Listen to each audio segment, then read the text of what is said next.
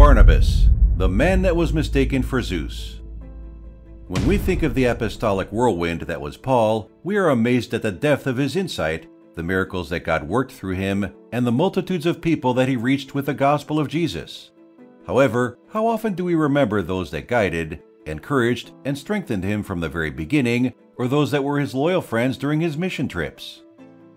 One significant person in Paul's life that must not be ignored is Barnabas. We first meet Barnabas in the scriptures at a time when he shows his benevolent streak and his willingness to share his blessings with other believers. Acts chapter 4, verse 36. Joseph, a Levite from Cyprus, whom the apostles called Barnabas, which means son of encouragement, sold a field he owned and brought the money and put it at the apostles' feet. However, he met Paul, who was previously called Saul after his conversion in Damascus. From this point on, they formed a strong and supernatural bond that survived many challenges over the years. Acts chapter 9, verse 20 through 28. At once, he began to preach in the synagogues that Jesus is the Son of God. All those who heard him were astonished and asked, "Isn't he the man who raised havoc in Jerusalem among those who call on this name? And hasn't he come here to take them as prisoners to the chief priests?" Yet Saul grew more and more powerful and baffled the Jews living in Damascus by proving that Jesus is the Messiah. After many days had gone by, there was a conspiracy among the Jews to kill him, but Saul learned of their plan. Day and night they kept close watch on the city gates in order to kill him. But his followers took him by night and lowered him in a basket through an opening in the wall. When he came to Jerusalem, he tried to join the disciples, but they were all afraid of him, not believing that he really was a disciple. But Barnabas took him and brought him to the apostles. He told them how Saul on his journey had seen the Lord and that the Lord had spoken to him, and how in Damascus he had preached fearlessly in the name of Jesus. So Saul stayed with them and moved about freely in Jerusalem, speaking boldly in the name of the Lord. When others either disbelieved Paul's conversion or wanted to kill him in revenge for his earlier persecution of the church, Barnabas was a strong rock for Paul and a great friend that encouraged him during this trying time. Galatians chapter 2, verse 9.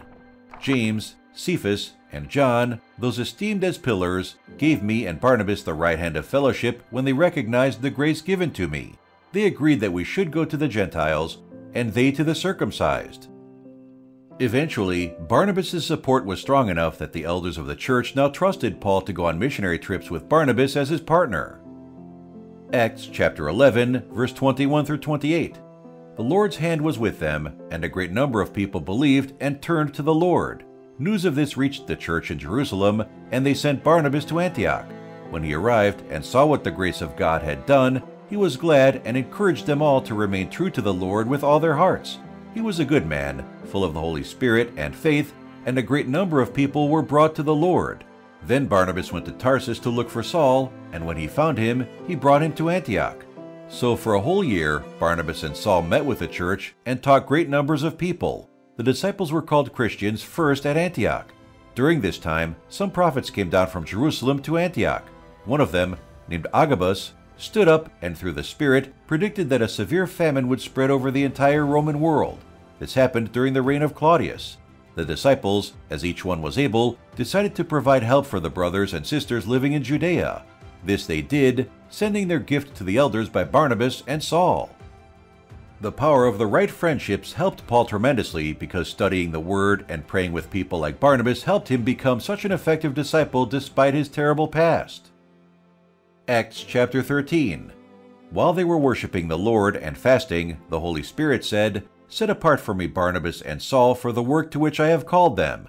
So after they had fasted and prayed, they placed their hands on them and sent them off. The two of them, sent on their way by the Holy Spirit, went down to Seleucia and sailed from there to Cyprus. When they arrived at Salamis, they proclaimed the word of God in the Jewish synagogues. John was with them as their helper. They traveled through the whole island until they came to Paphos. There they met a Jewish sorcerer and false prophet named Bar-Jesus, who was an attendant of the proconsul Sergius Paulus. The proconsul, an intelligent man, sent for Barnabas and Saul because he wanted to hear the word of God. But Elymas, the sorcerer, for that is what his name means, opposed them and tried to turn the proconsul from the faith. Then Saul, who was also called Paul, filled with the Holy Spirit, looked straight at Elymas and said, "You are a child of the devil and an enemy of everything that is right. You are full of all kinds of deceit and trickery. Will you never stop perverting the right ways of the Lord? Now the hand of the Lord is against you. You are going to be blind for a time, not even able to see the light of the sun."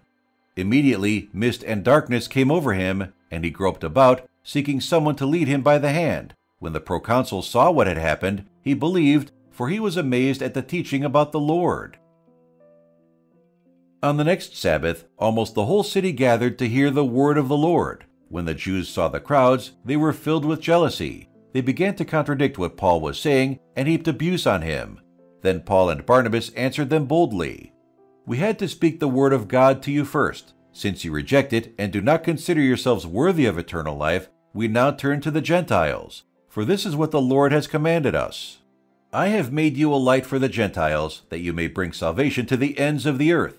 When the Gentiles heard this, they were glad and honored the word of the Lord. And all who were appointed for eternal life believed. The word of the Lord spread through the whole region, but the Jewish leaders incited the God-fearing women of high standing and the leading men of the city. They stirred up persecution against Paul and Barnabas and expelled them from their region. So they shook the dust off their feet as a warning to them and went to Iconium. And the disciples were filled with joy and with the Holy Spirit. Together, Paul and Barnabas had so much adventure. From miracles of healing to silencing agents of darkness, their friendship was filled with encouraging moments of wonders and the joy of fellowship with other believers. All of this was precious because it balanced out those moments of strong persecution that must have tried to frustrate a lot of their mission work. Acts chapter 14. At Iconium, Paul and Barnabas went as usual into the Jewish synagogue. There, they spoke so effectively that a great number of Jews and Greeks believed, but the Jews who refused to believe stirred up the other Gentiles and poisoned their minds against the brothers. So Paul and Barnabas spent considerable time there, speaking boldly for the Lord, who confirmed the message of his grace by enabling them to perform signs and wonders. The people of the city were divided. Some sided with the Jews, others with the apostles. There was a plot afoot among both Gentiles and Jews, together with their leaders, to mistreat them and stone them. But they found out about it and fled to the Lycaonian cities of Lystra and Derbe and to the surrounding country, where they continued to preach the gospel. In Lystra there sat a man who was lame. He had been that way from birth and had never walked. He listened to Paul as he was speaking. Paul looked directly at him, saw that he had faith to be healed, and called out, "Stand up on your feet."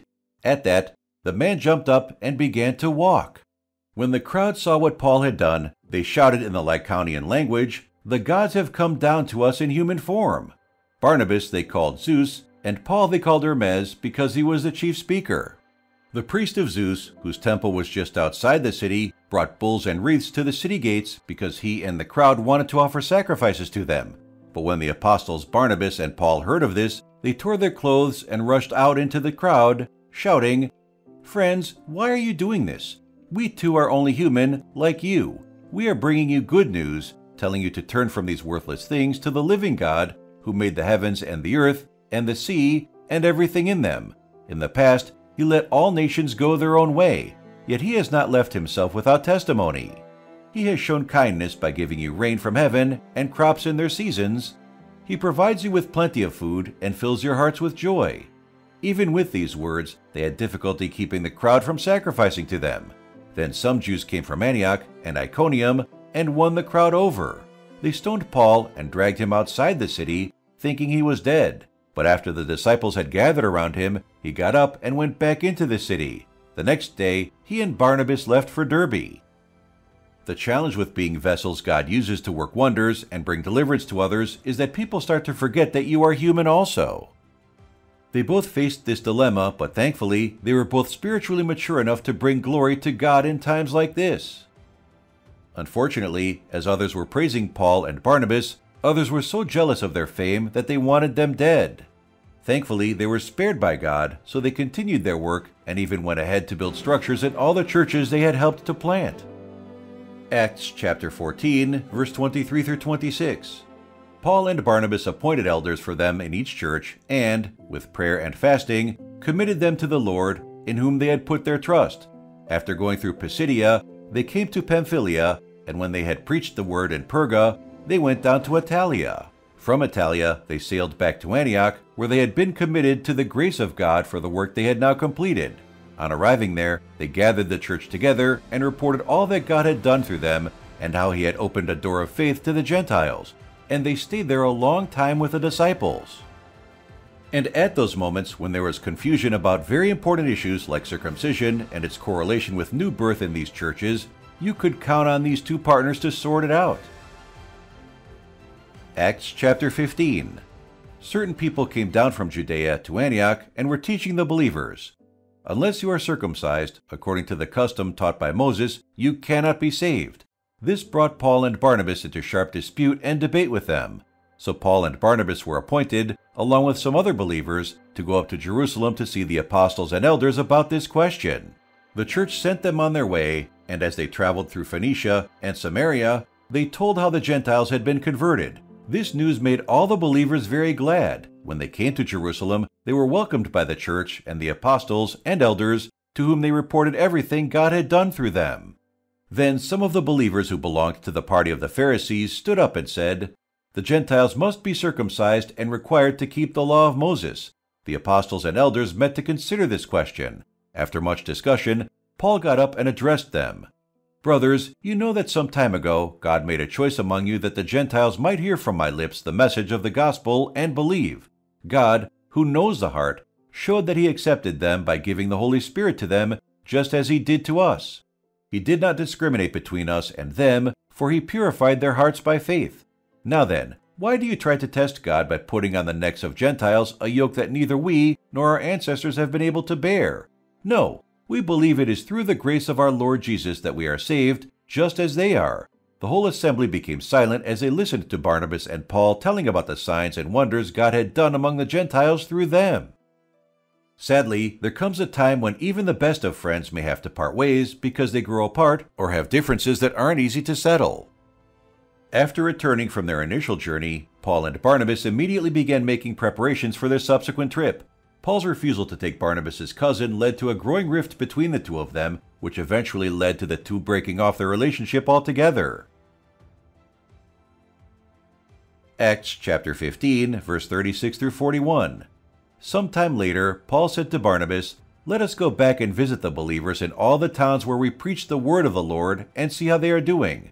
Barnabas wanted to take John, also called Mark, with them, but Paul did not think it wise to take him because he had deserted them in Pamphylia and had not continued with them in the work.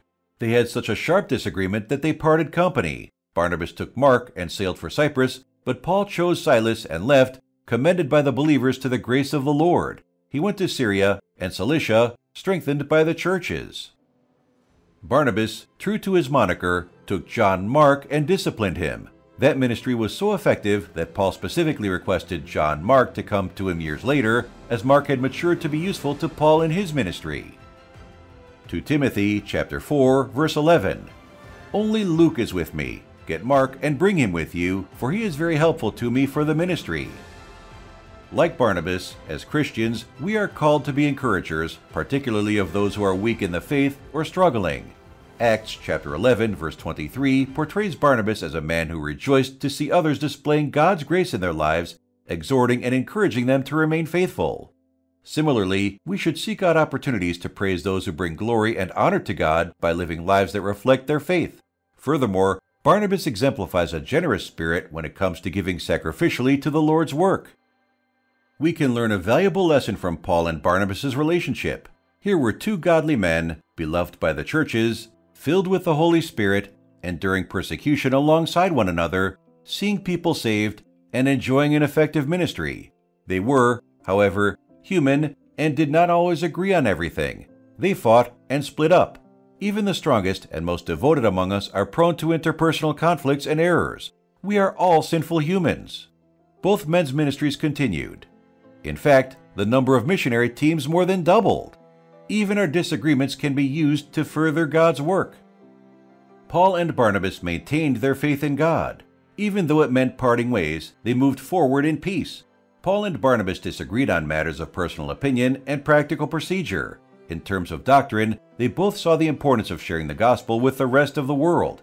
They were all in agreement on what was truly important. Let us pray. Dear Lord, thank you for teaching me about Barnabas, who was Paul's source of encouragement. I ask in the name of Jesus for wisdom to also be a true and solid friend to those you have brought into my life. Let me never quench the fire that you have started in them, but rather let me be a part of stirring them to be all you have ordained. Amen and amen.